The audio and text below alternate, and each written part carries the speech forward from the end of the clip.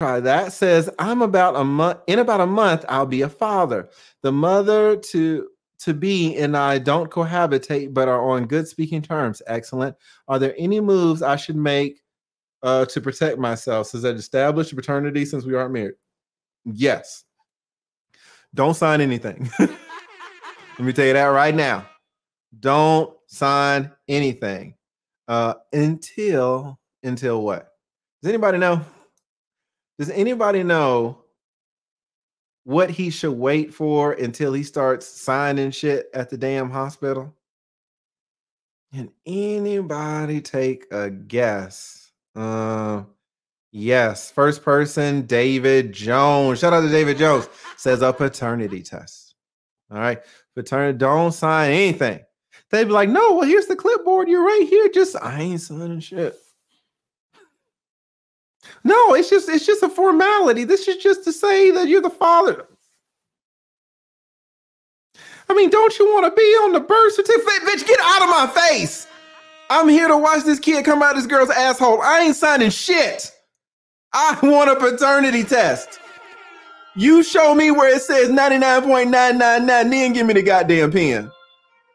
I'm just here for moral support. Don't ask me to sign shit.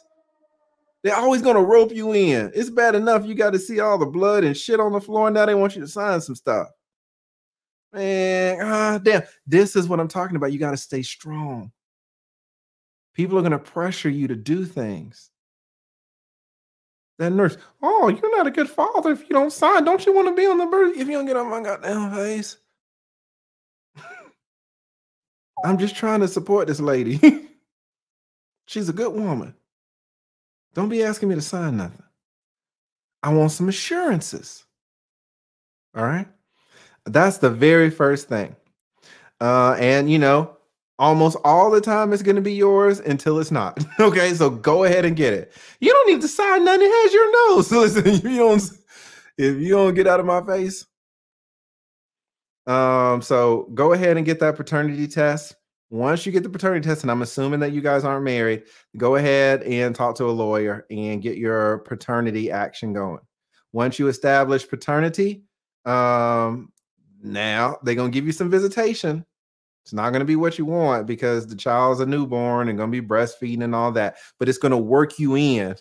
You get worked in. It's going to work up. You're going to get a lot of little visitation and it's going to work up to big visitation. Why is it important to get that from a judge? Because if you don't, she's going to dick you around. Oh, well, you can come see the baby, but not right now. Well, when can I come see her? Friday. All right, then Friday come. Hey, you home? She ain't answering. So you go by the house. Leave me alone. You told me to come by on Friday. I'ma call the cops. Like, bitch. She can't do that if you go to court and get your visitation, your parenting schedule. Now, just because you go to court don't mean it has to be traumatic. You guys can agree to this. Truth be, you guys can agree to a visitation schedule. You can use one attorney. You don't even have to use two attorneys. But you need something in writing to start, especially if this is her first child. If this is her third child, she don't really care. I'll be honest with you. Let me tell you something about women when they've never had a child before. When that first child come out that asshole, a lot of times they get a little overprotective. Now, that's a good thing in general, right? You would much prefer, if you were the child, you would much prefer an overprotective mom than some shitty mom that's going to leave you in the car and then you die. Oh, I just left him in. I went to the mall to get my front lace and my nails, and it was 300 degrees outside. He burned up. Oh God. You don't want a mom like that. You want a mom that's overprotective. I had a girlfriend one time, and her brother served on a jury. And the jury was the dad left like the 1-year-old in the car. And it was down here in Georgia. So it was like, 102 degrees.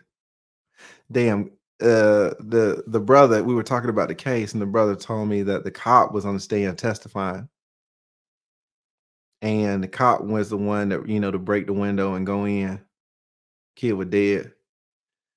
He said that kid looked like a damn baked potato. A baked potato.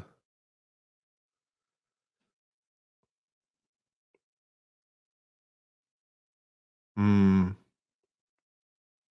There's not a funny way to turn that around, is it? I was going funny and then it just started. Listen, you want a mom that's overprotective. All right. Generally, if you're the kid, but if you're the dad, it can get funky. So you don't want that overprotection washing off on you. And it will. I've seen it 1,000 times from the men that I represent and the women. I had a woman one time, the damn attorney called and cussed me out. And I was like, why are you so mad? My lady, the dude showed up for visitation. My lady said he could have visitation in her living room. Her and her mama were in the living room. And she was about, you can't take the child, but you could come in the living room and watch him. Oh, it's never that way with the third kid. Listen to what I tell you. It's never that way with the third kid. It's always the first kid. They don't care about the third or fourth kid, but the first one, So paternity, go to court to get you a visitation schedule, a parenting plan. Now, what's the bad part? The judge is like, oh, you want to visit your son? You'd be like, yo, that's good. You're a good parent. You say, well, thank you. You know what else a good parent does? What's that, judge? Pay some child support. I mean, what's that? I just wanted to actually see my kid pay some child support. That's what a good parent does, sir. So get ready when you go to court. It's going to be some child support, right? But you anticipated that, right? Because you're having a kid. Kids are expensive.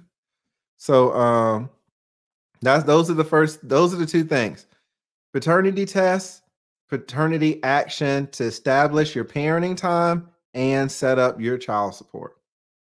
You do those three things, you're golden.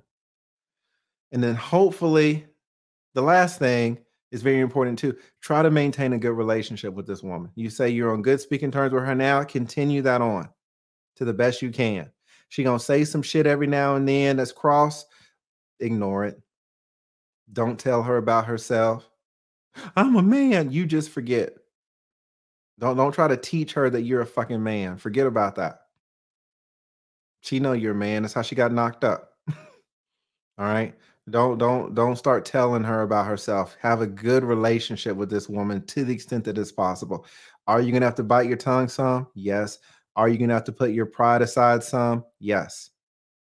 Is that in any way gonna affect, you as a man? No.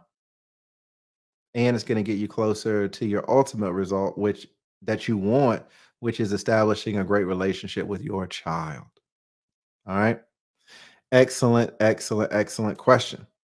All right. Blue Ivy. Thank you so much, Blue Ivy says, I'm waiting for my date. Remember,